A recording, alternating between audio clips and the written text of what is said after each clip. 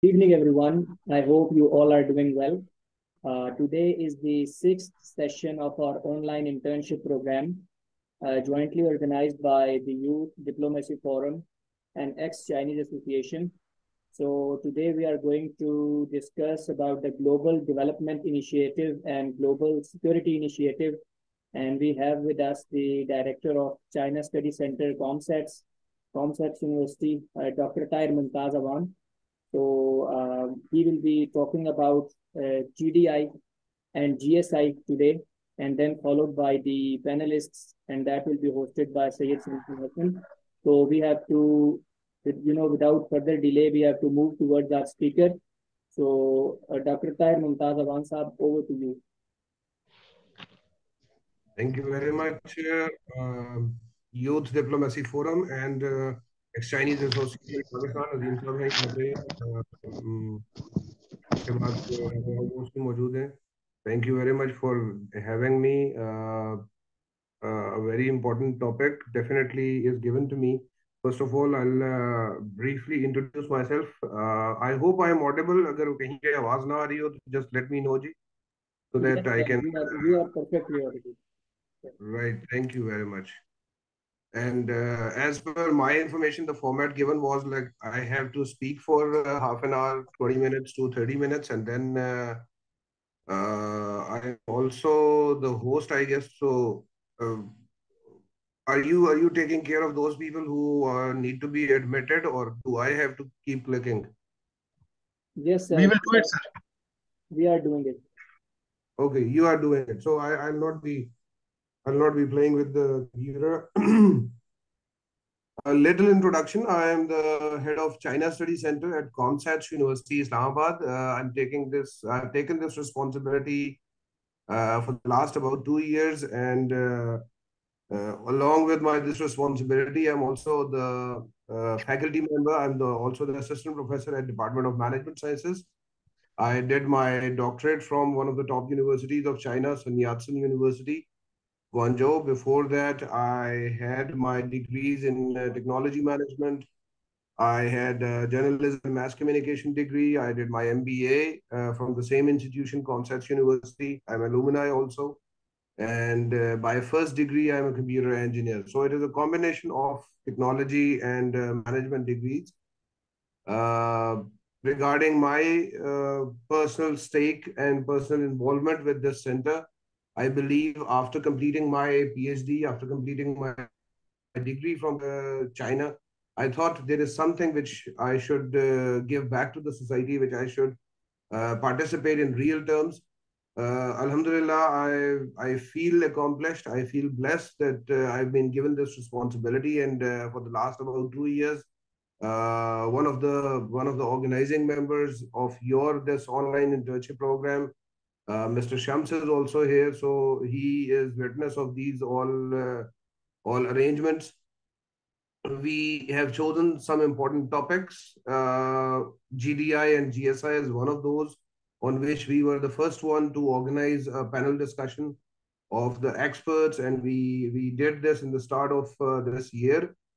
Along with that, we are focusing on different issues, different important issues,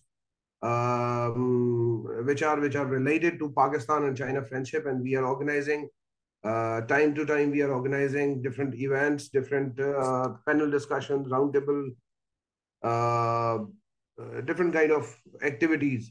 Inshallah, we'll be organizing one more event, which is about the Pakistan-China cultural communication. And I formally invite all of you, and few of you are also the organizing members. In fact, China ex-Chinese Association is also with me in this initiative. So our purpose collectively is to see what we can contribute, what we can do in this aspect. And I feel it is a huge responsibility. And if one can manage it well, it'll be for our benefit and for benefit of the country also. So it is a true responsibility on which we all are working. And this initiative, I once again repeat, of an online internship program, giving courage for the students to learn about both the countries and and their friendship is very important, and similar kind of initiatives need to be taken more frequently. Coming on to the topic, GDI and GSI, these are two broad topics, and maybe the more the time, the more better the discussion will be. But I'll try to summarize it in a way that everybody understands what these two initiatives are, what these two important initiatives are for the benefit of the larger countries, not only Pakistan and China, but in a global scenario. So when we talk about these words, these both of these words have global in the start. So global means that it is not only for these two countries, it is for the benefit of the larger world. It is the benefit of all the countries that comprise the globe. This global development initiative was, in fact, it was uttered first on 21st September 2021 in the United Nations General Assembly General Debate. It was the 76th session of General Assembly, and in his speech, the president of China, Xi Jinping, uttered this word for the first time, gave this concept for the first time. So, talking about that debate or talking about that 76th session of the United Nations General Assembly, I would say that first thing that was talked that he talked about was that we must beat COVID-19 and win this decisive fight crucial to the future of humanity, which has nothing to do with the GDI, but generally I'm talking about the points that were uttered in that session. Second was, in fact, pointing towards the GDI, the Global Development Initiative. That is, we must revitalize the economy and pursue more robust, greener, and more balanced global development. I'll come to this point later. I am going to cover the third point, that is, we must strengthen solidarity and promote mutual respect and a win-win cooperation in conducting international relations. The last point, fourth point in that discussion was that we must improve global governance and practice true multilateralism. So now what we are focusing today is the Global Development Initiative. That was the second point given in that speech, given in that address. So again, that point said that revitalize the economy and pursue more robust, greener, and more balanced global development. That was the time, September 2021 was the time when COVID was on its peak. And people in China, people in Pakistan, people all over the world, they were having severe shocks of COVID-19. So the purpose of working together, the purpose of having a global development was very much needed and very much we can say it was an initiative right on time. This global development initiative was again having some sub points which were focused, which I'll be explaining further. The first one is staying committed to development as a priority. That is, we need to put development high on global macro policy. Then we strengthen the policy coordination among major economies and ensure policy continuity, consistency, and sustainability. So we need to foster global development partnerships that are more equal and balanced. There should be an equality among the development initiative. Second point was staying committed to people-centered approach. That is, we should safeguard and improve people's livelihoods and protect and promote human rights through development and make sure that development is for the people and by the people, and that the fruits are shared among the people also. It should not be for the top management only or for the leaders only, but it should be for the general community also.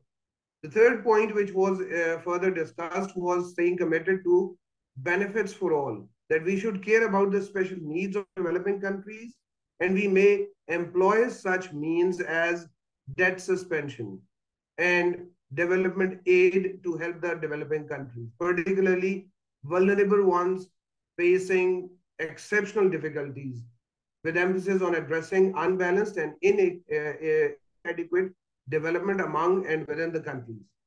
The next point which was covered was staying committed to innovation-driven development. We need to seize the historic opportunities created by the latest round of technological revolution and infrastructure transformation. Redoable efforts to harness technological achievements to boost productivity and foster an open, fair, equitable, and non-discriminatory environment for the development of science and technology, because technology was in fact needed at that time. Next point, which was important, which was covered, was staying committed to harmony between man and nature. So again, global environmental governance, the response to the climate change, and creating a community for life of man and nature was emphasized. And again, the carbon footprint, which many countries are focusing on these days, and you can say it is the need of time also, was required to be more focused. So the next point again is staying committed to results oriented action. So these 5 points, the result oriented action is the last point among this GDI aspect which they have covered, and they have measured it, or they have actually synchronized it with the UN 2030 agenda for sustainable development. I'll talk a little bit about the UN 2030 agenda also, and let you know about the synchronization that I'm talking about. Firstly, it is important to understand that these 5 points that are in the speech or in the address of President Xi Jinping in that session was of prime importance. And we being a common people, we being a developing nation, we have to understand that there are 8 priority areas, 8 important areas that were being highlighted or that were being mentioned to be focused on. Number 1, poverty alleviation. Number 2, food security. Number 3, COVID vaccination and its preventive measures. Number 4, financing for development. Number 5 is climate change and green development. Number 6 is industrialization. Number 7 is digital economy. Number 8 is connectivity. So these 8 areas, they again contribute to the 17 sustainable development goals in the 2030 agenda also. Now these 8 points are of prime importance because if we see from the poverty alleviation side, China has already achieved its first centennial goal, and they have taken people out of the urban poverty. Regarding food security, we have seen initiatives not only of China but all of the important developed countries and also in the developing countries how to counter this problem. We have recently seen an initiative by the Punjab government of Pakistan also, in which they have started a service similar to the emergency service that they launched a few years ago, Rescue 1122 service. So they have launched another service by which you can ensure that the food provided to you is in a acceptable or better condition. So regarding the food securities, we have also seen the initiatives taken in Pakistan as well. COVID and vaccine. So Pakistan is one of those countries. Definitely, we being the laggards in technology, we may have not been able to commercialize our vaccine much, but we developed the vaccine as well. China is among the first countries to develop the vaccine, and again, we were the beneficiaries. We were the first country to get the vaccine from that country also. So initiatives are being taken on all sides. Financing for development. So this is the 4th point, and we have seen the initiative of Asian Infrastructure Bank. It is not only IMF, it is not only other important financing bodies which are now playing the role, but we have also seen Asia Infrastructure Bank also. Climate change and green development. So we have the 1 billion free project also. And China again is having a very good initiative, and they are improving greenery also. They have different initiatives they are taking.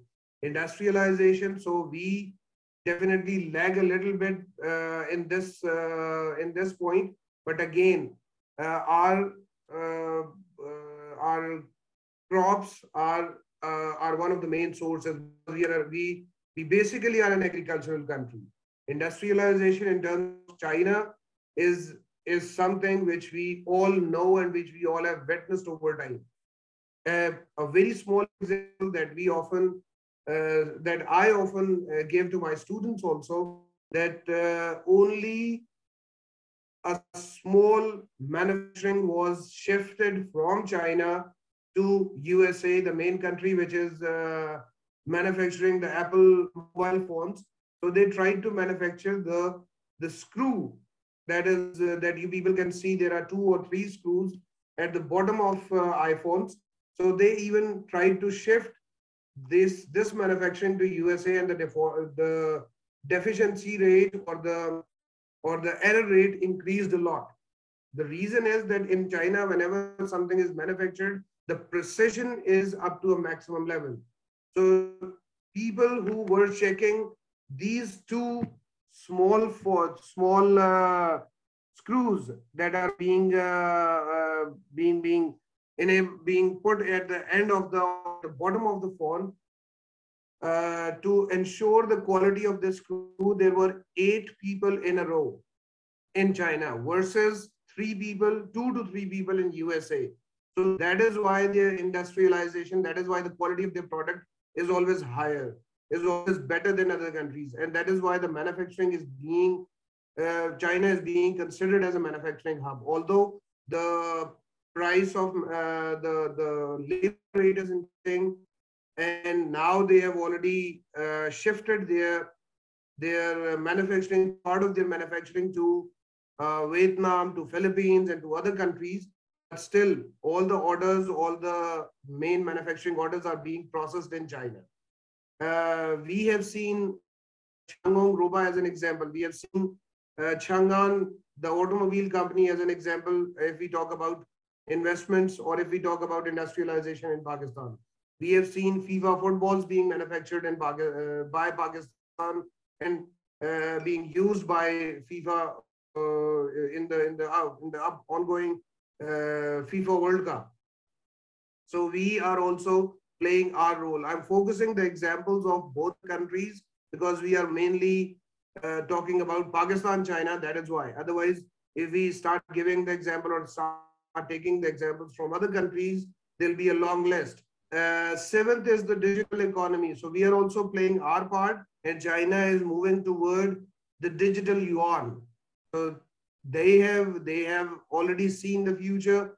We are also working on it, and we have seen the initiative of RAS taken by State Bank of Pakistan. So this is somehow, you can say, an initiative which is linked with realization of this concept. The last one is the connectivity. So connectivity is a broad term, and again we have a lot of things which need to be covered. The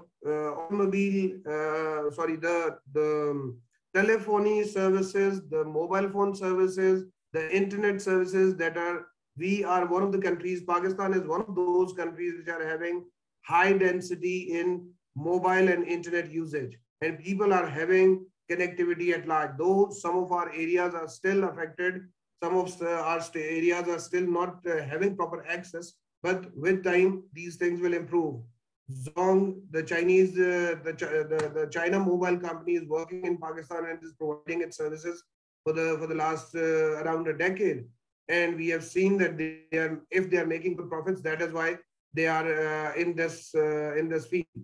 Now, linking this GDI, this is what President Xi Jinping has also said, and we have examples of this initiative also linking or syncing with the 17 Sustainable Development Goals. I hope I don't have to name all of those goals, but these goals are again focused on hunger, poverty, education, climate change, all of these major areas that are being covered by GDI. So this is again and again a way to make those 17 sustainable development goals or make that 2030 agenda of UN more reachable or more attainable in real terms. Accessing the possibilities or accessing the requirements that are being led down by the Global Development Initiative and syncing them with the 17 Sustainable Development Goals is the way out, is the way to understand and then to practice these important terms. The reason why I have given examples of all of the points that I'm covering, starting from the poverty elevation, food security to the connectivity and digital economy points, is that people often misunderstood that China is helping Pakistan and Pakistan is just putting hand on hand and doing nothing. So we also have some important, some good initiatives, and we are also trying our level best. Definitely, the size of the country, the resources we have, the political turbulence that we are facing for the last few months, the economic conditions, all of these things are some important points that we cannot neglect. And we do have to understand that this is something that is realistic in terms. And we cannot put aside all of these things and say that Pakistan is not performing, Pakistan is not doing well, Pakistan is not a good country. I mean, we have to also understand that we are we are working in a country which is somehow you can say we have a a way to be happy, a way to be happy. Whenever I use this word, it means that we are living in an independent country. We are living in a society where we are free to say something, where we are free to criticize. No offense, but if we are sitting in China and we want to say anything that is anti-government. When I'm saying anti-government, it does not mean abusing. It means criticizing. It means giving a negative comment. It can be a very bad consequence, and you and your family have to face those consequences. But we are paying the price of that happiness. That we do have some problems, we do have some turbulences, and it is our responsibility that we have to work with those turbulences, and we have to counter those problems. We are countering, and we are definitely working on our betterment also. We need our future generation to be more better. So whether it is a government of party 1, party 2, or party 3, again, these things, these initiatives will be in national interest, and we do have to take care of these important aspects also.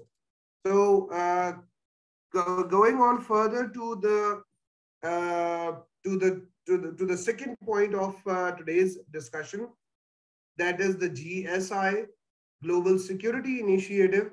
This was the second thing which in fact came in April 2022. And after Global Development Initiative, this is something which is of prime importance, which is of major concern to not only China, not only Pakistan, but to a bigger world, to the global perspective.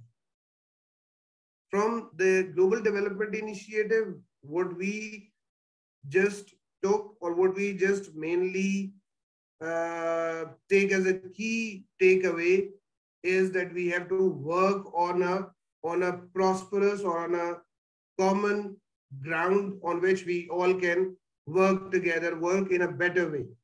So similar terms on a similar issues we have seen before this April 2022, or during that time we saw Russia-Ukraine war also, and many countries are getting affected because of this war. Even China was blamed due to few reasons. Pakistan is also blamed on few reasons in this war. Then again, US is also being blamed on few instances due to this war. But whatever the the the pros and cons of this war, or the consequences and reasons of this war, are not of our topic today, not of our discussion today.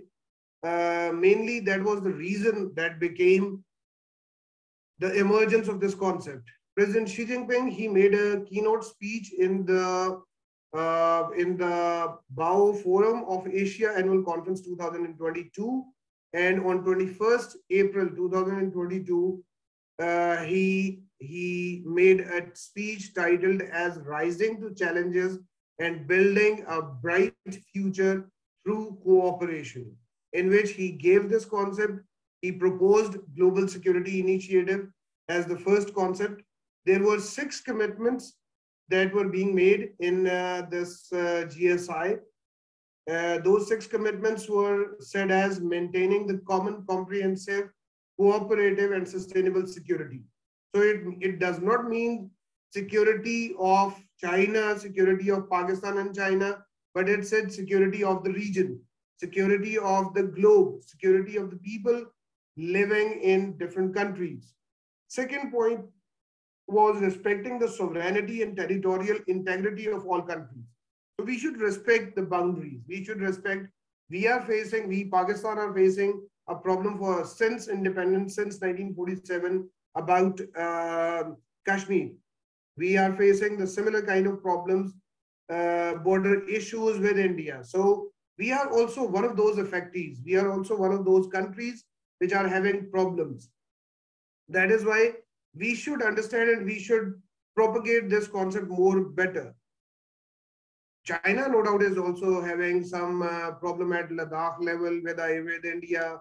Some other issues can also be seen. We have immigrant issues of Afghanistan also for the last many years. Still, we are facing some problems and we are indecisive whether to close this border, whether to keep it open. How should we deal with this border? So we are one of those countries which are facing these territorial integrity issues also.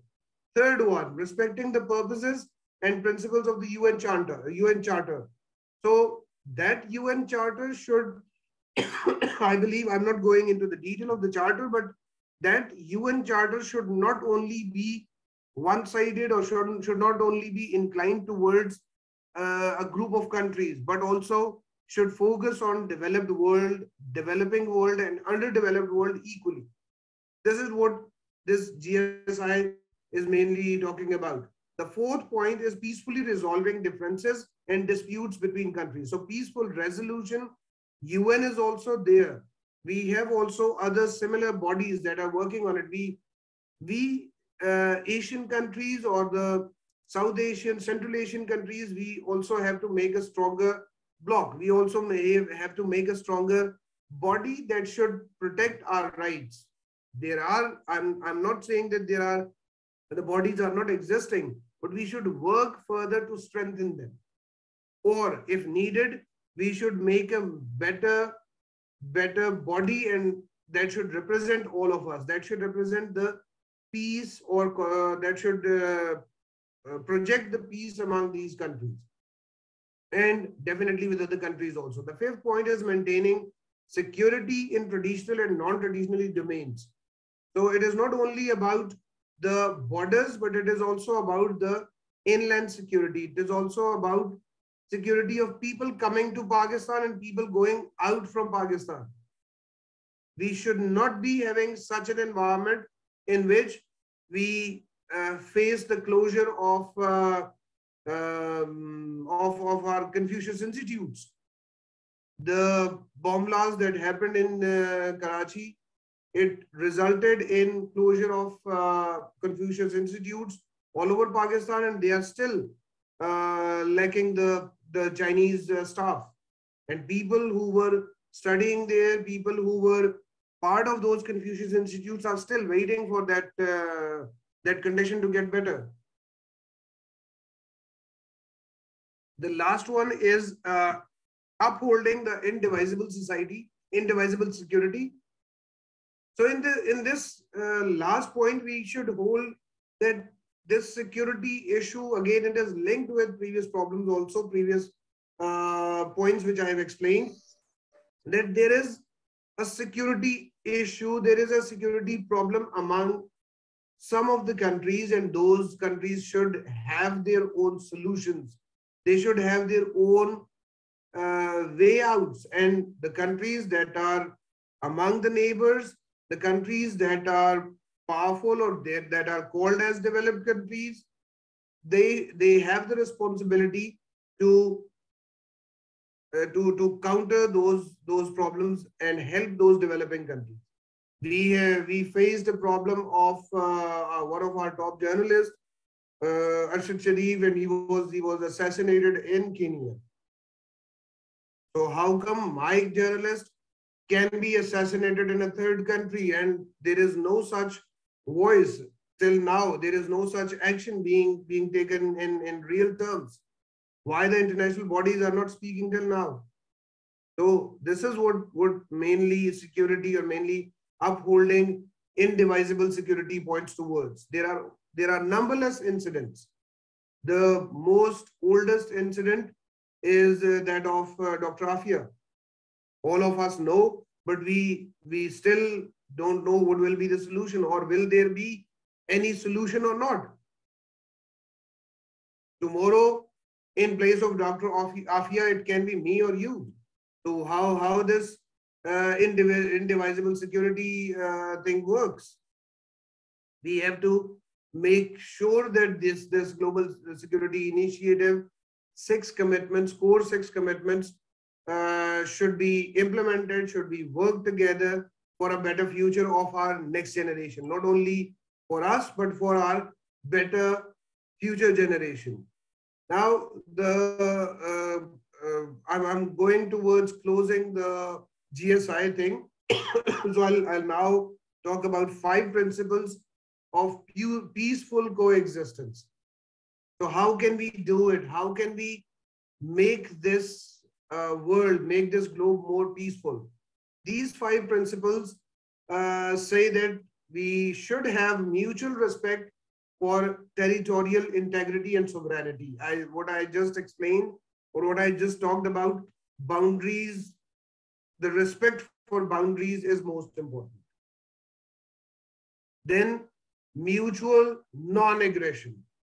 If there is some issue, always we learn this through different books, we learn through different motivational speakers, we learn through different ways that there is a way to resolve conflict. There is a way to resolve the issues among people. Even whenever we at home, we had a fight among, let's say, brothers and sisters, among husband and wife, among our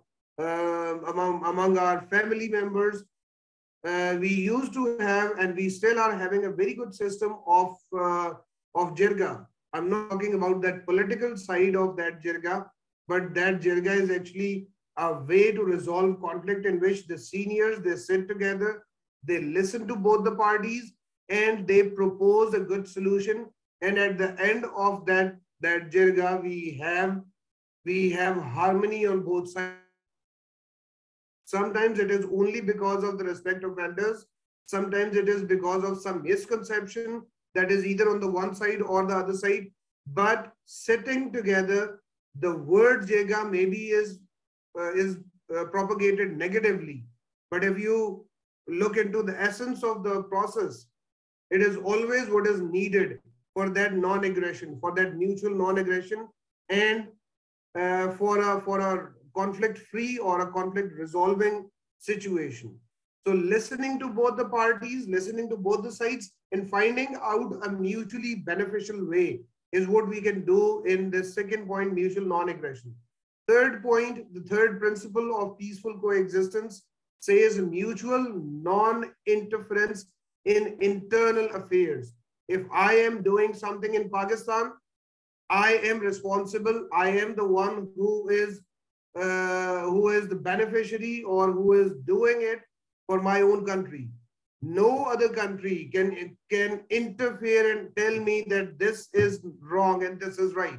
No other country can come in and say that We'll have the stations here and we'll fight with Taliban.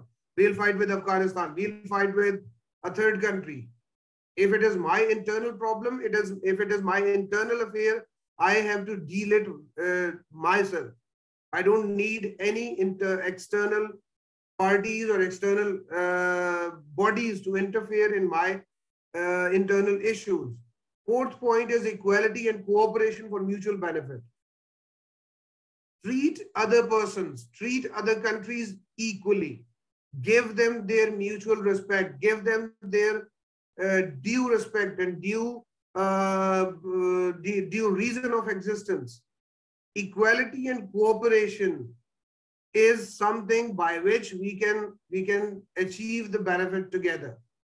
It is not me or it is not you. It is not only two different parties that can work together.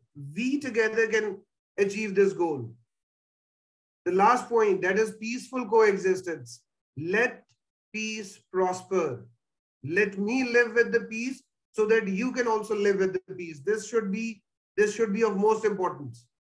If you will disturb my peace, definitely it will affect yours also.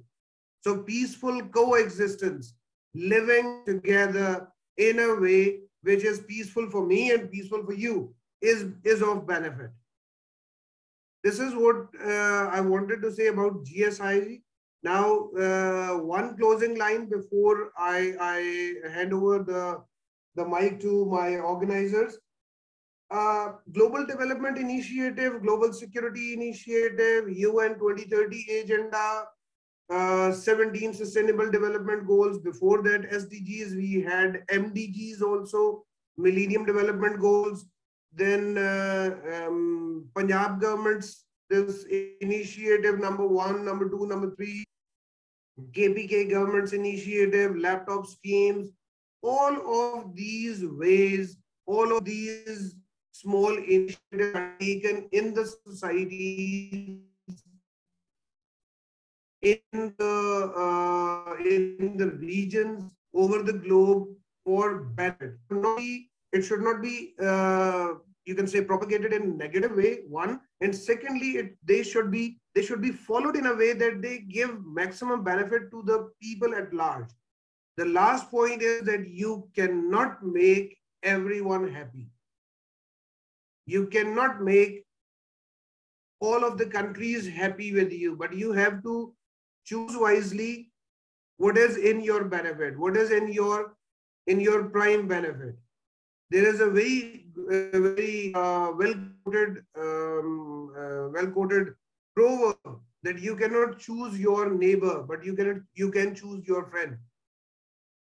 So we cannot choose who to share boundaries with us. We cannot choose India, Iran, Afghanistan, China, and other boundary sharing countries. We had a problem of Bangladesh in 1971, and that was because of the boundary conflict. That was because of the problems among us. Similar kind of problems may not happen in future. Similar kind of problems should not be faced in future, and the regional communities or the countries, they should work in a better way. For this, we have to have a mutually beneficial strategy. Mutually beneficial strategy, when I'm saying, it can be GDI, it can be GSI, or it can be any initiative that you talk about. It can be a 2030 Pakistan agenda also. Work together in a way that should make this country, that should make Pakistan a better place to live for us and for our next generation. Not in a way that we should face, and though we are facing for the last few years also, in fact, previous few years also, that we are facing a severe brain drain. People who are knowledgeable, they are leaving from this country, and they are leaving because they don't get good benefits. It is not government's responsibility to clean the garbage in front of my home. It is my responsibility to clean my the front of my house for a cleaner street. If everybody in the street cleans his or her own gate, maybe the street will look cleaner. And when all the streets will look cleaner, the community will look cleaner, the country will look cleaner, the city will look cleaner, and ultimately everything will look better. Climate change is not the problem of to be dealt at country level. Climate level is the change, is the problem that need to be dealt at individual level. The security is something which is not only the responsibility of the government, also we also have to take care of our neighbors. We also have to see some abnormal happenings in our society, and we have to report it to the responsible organization. Try to understand your own responsibilities also. Don't put all the responsibility on the government that my street is broken, government is not doing it. Government is not fixing it. That is what I wanted to say, Ji. Thank you very much. I hope I have tried to make these concepts, the foundations of these concepts a bit clear. In if I am supposed to answer any questions, I'll be available till the end of the session. Thank you very much.